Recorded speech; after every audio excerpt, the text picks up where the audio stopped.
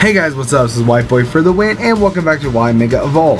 Now, earlier this week we talked about Mega Marowak, and today we're going to be talking about Mega Tauros. But before we get started, let me just give you guys a brief explanation of what this series is about. Now, every week I'll be picking two Pokemon that either need a Mega Evolution, deserve a Mega Evolution, or want a Mega Evolution for. Now, this is based off my opinion alone, and no one else's. Now, if you guys do not like my opinion, then please post your own opinions in the comment section down below about what would you keep, what would you change, and etc. And at the end of the video, we'll be telling you guys which Pokemon we're going to be talking about the following day. So with that said, here is Mega Tauros.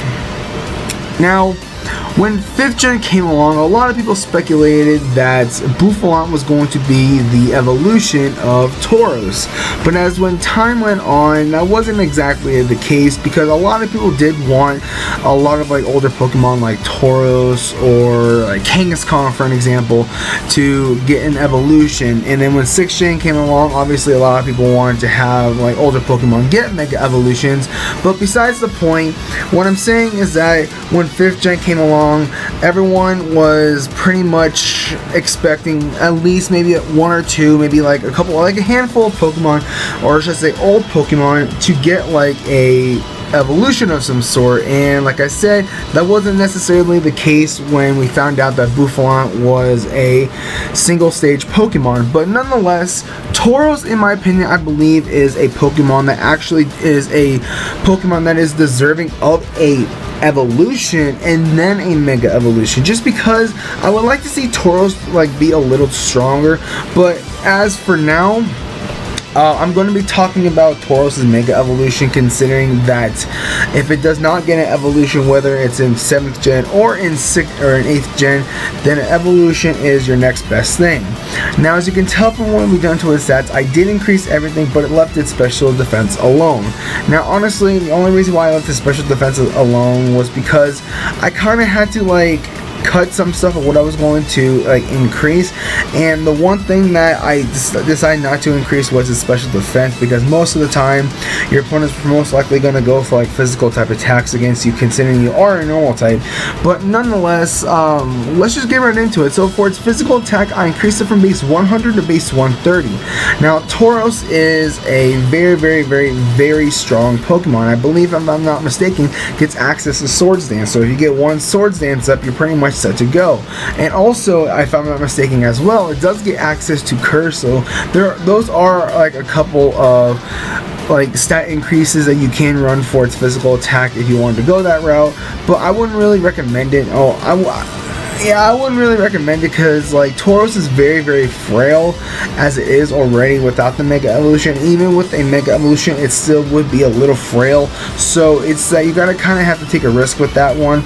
But with 130 physical attack, it's just gonna be doing lots of damage to your opponent. And also, Tauros does get access to like a lot of good variety of moves like Earthquake, Giga Impact, if I'm not mistaken, Double Edge, Stone Edge, and so on and so forth. So with base 130 physical attack, I can see this thing becoming a powerhouse.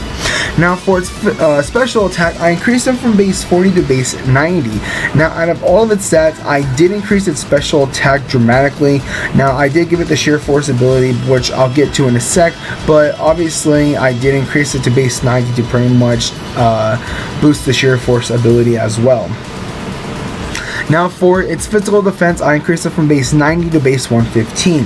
Now, honestly, I always saw like Tauros being like a very physically defensive Pokemon, considering like it's based off of a bull, and when it comes to like bulls, it actually like doesn't really care, I would say, about like getting hurt. From what I've seen from like bull riders, they just like go batshit crazy trying to get the rider off, and once they're doing that, I don't see them getting hurt or anything. So it's like Tauros is like a charging Pokemon. I always seen it, and so it's like it's gonna pretty much just throw everything out of its way, and that's what I've always imagined it. But at base 95 for its physical defense as a regular Tauros, I actually thought it was a little bit higher than that, but I actually decided to increase it to base 115.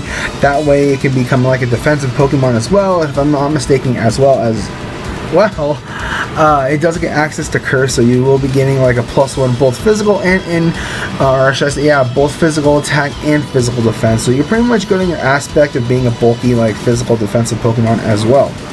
Now for its speed, I left it alone at base 110.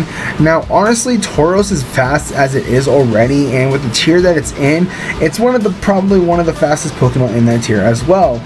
So there really wasn't any like point for me to increase its speed, just because at base 110 it's already fast enough. And also, like, from its design, you wouldn't really think that it is all that fast, but it is. And regardless, like I said, it is very, very fast. And if I do increase it any higher, I feel like that if it does get access to Curse, then the Curse will probably be wasted, I would say, on this Pokemon, considering that its speed's so very high. So you probably have to run like a speed decreasing nature or something like that with like 0 IVs and speed if you want to run it for like a Trick Room or something like that.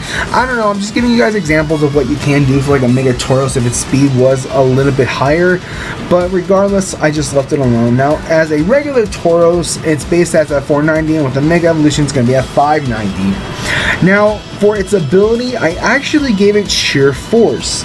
Now when it comes to like my Mega Evolution ability, I always try to make like weak Pokemon that actually deserve the Mega Evolution, like give it 2 OP abilities and stuff like that. And when it comes to Tauros, it actually does get access to Intimidate before Mega Evolving, and it also does get access to Sheer Force. Now I always said this whenever I do like a Mega Evolution for like a normal type Pokemon. Tauros is a normal type Pokemon. When it comes to normal type Pokemon does get access to a variety of moves like electric type moves, ice type moves, fire type moves, and so on and so forth. So I actually wanted to take like its Sheer Force ability and actually try it out for its Mega Evolution, just because I would love to see its special side being used a lot more as well. So with Sheer Force, your moves, like your special moves that have kind of like effects like how Flamethrower burns you, has a 10% chance to burn you, that's pretty much nullified when you use Sheer Force. And it also gets boosted by, I believe, 30 or 33%, so it's pretty much like having a base 120 special attack. So I wanted to go with that aspect as well. So then like if you want to run like a fully physical attacking Tauros, then you can, or if you want to run like a fully offensive special Tauros, you can, or if you want to run a mix, then you can. I just want to take Tauros's like special side and actually make it work with its Mega Evolution with the Sheer Force ability. I actually think it's a very good ability for Tauros, just because then it can actually have a lot more usefulness than just being like a physical type attacking Pokemon. So that's the only reason why I've given it the Sheer Force ability. And also I also forgot to mention that I kind of wanted to give it an ability that that it isn't gonna like make it this thing too OP, because that's what I like to do with these videos. I've gotten a couple comments on the video saying, oh, you overuse this ability, oh, you should cut back on that ability. It's like, I understand you want me to cut back on those abilities, but you gotta understand, I try to make Pokemon that are like complete garbage good, like Ariados. So that's the only reason why I make my abilities too OP, or if I make like the stats too OP. You gotta understand, I try the best I can to like make the Pokemon actually very good. So that's what I actually do. So for its typing, I'll let that alone as normal. There's pretty much no reason for me to increase its, to give it a second typing, because if I give it a second typing, it'll probably have to be ground if I would have to like add on an extra typing if I had to, but I left it alone as normal just because there's really no reason for me to actually give it another typing. But if I was going to give it another typing, it was probably going to be ground. So with that, there is Mega Tauros. So anyways guys, thank you guys so much for watching. If you guys enjoyed this video, don't forget to hit that like button. Also don't forget to comment and subscribe. Now if you guys missed the previous Y Mega Evolve video, which was Mega Marowak, it is going to be in the description box down below, just in case if you guys missed it, so you guys can watch it after the video. Now the next Pokemon we are going to be talking about, I believe next week, is going to be Mega Breloom. So yes, we are going to be going back to 3rd gen. I know there's a lot of Pokemon in 3rd gen that kind of need a Mega Evolution, or just a lot of people want a Mega Evolution, and we already got like the remakes for 3rd gen, but nonetheless, it isn't going to stop me from talking about 3rd gen Pokemon. So like I said, next week we are going to be talking about Mega Breloom. So this is White Boy for the win. Like, comment, and subscribe, and I'll catch you guys later.